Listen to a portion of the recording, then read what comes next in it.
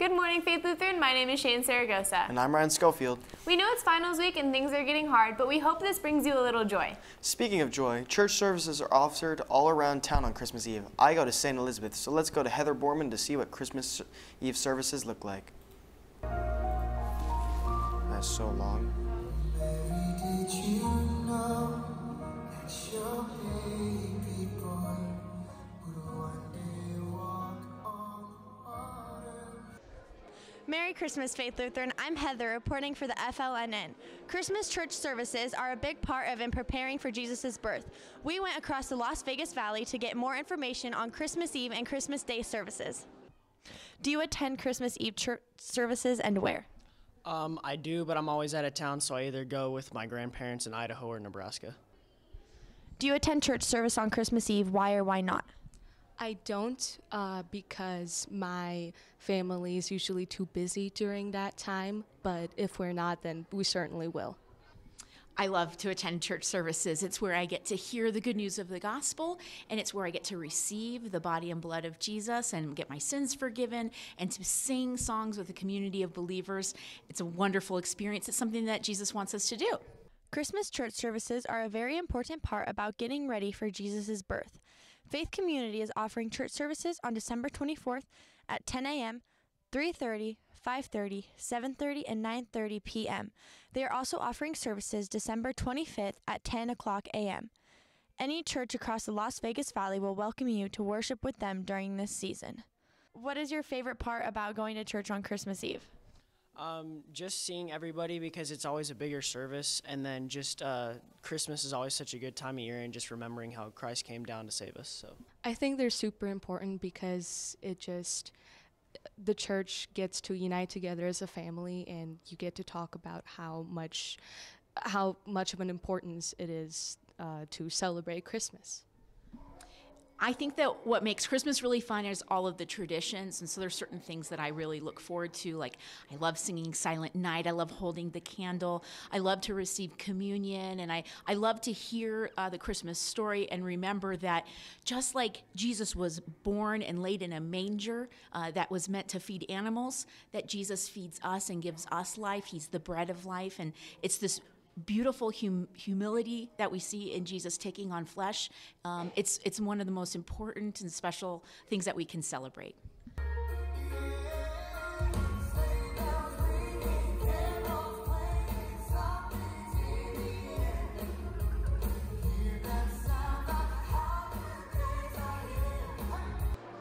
Merry Christmas and Happy New Year, Faith Lutheran. Remember, Jesus is the reason for the season. Back to you in the studio. Thank you, Heather. We know it's finals week, but there's still a lot of things going on. Let's go to Ava Bala with this week's announcements. Good luck on your last couple of finals, Faith Lutheran. Don't forget to check out the church services this Christmas season. Calvary Chapel Las Vegas, Central and Henderson, and Faith Community all have many services and would love to have you join their congregations.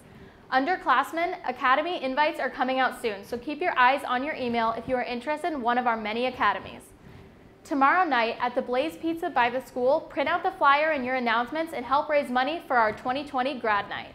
Don't forget to get your service hours in over this break. And if you want to work tech or music for Charlie Brown, check your announcements or contact Mr. Elliott. Thank you all for making our 2019 broadcast so memorable. Have a very Merry Christmas, Faith Lutheran, and the crew is excited to see you in the new year. But before that new year comes, let's go look at the differences between fake and real Christmas trees.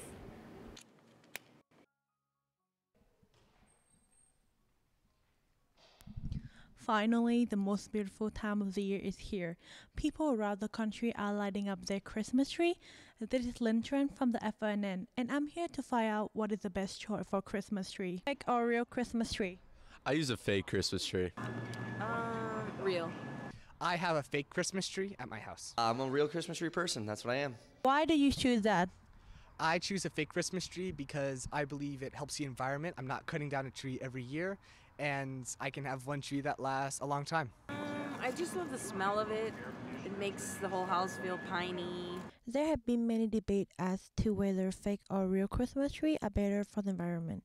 According to the CBS News, 80% of Americans choose to put up a fake Christmas tree, and only 20% choose real one. So how many trees you guys sell a season? For about a season, we sell about 15,000 trees. How does the choice of Christmas tree impact the environment?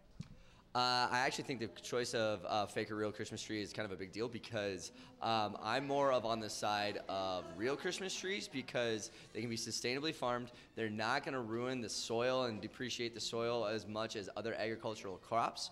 But I also think that the waste of, like, if you're got a fake Christmas tree and it doesn't work out and then you get rid of it, right, and you have to buy a new one the next time, or you need to get new lights or whatever thing like that, or it's busted, that's more plastics and other things that don't break down as quickly as a biodegradable Christmas tree.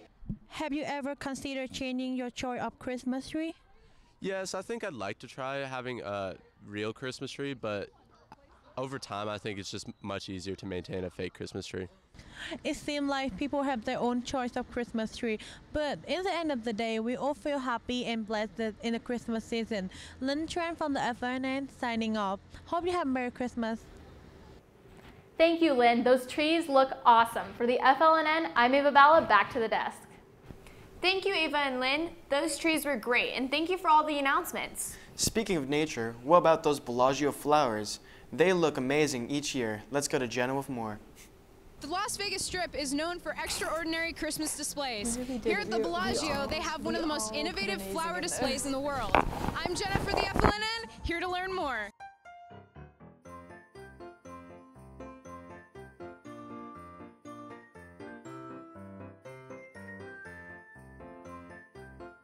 How often do you come to this exhibit?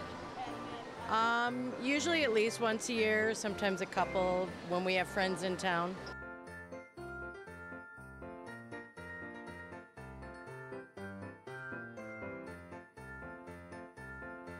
What do you think of this year's flower display?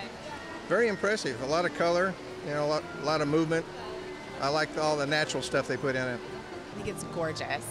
It is magical and it totally puts me in the Christmas spirit.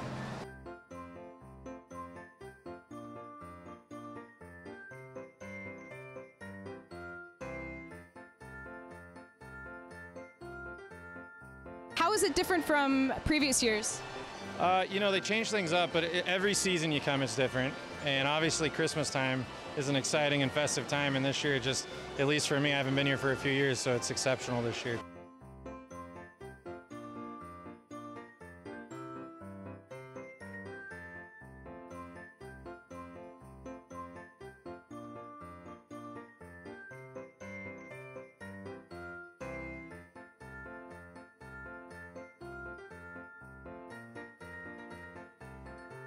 If you want to see the Bellagio display for yourself in person, it's going through January 4th, 2020. I'm Jenna for the FLNN, signing off.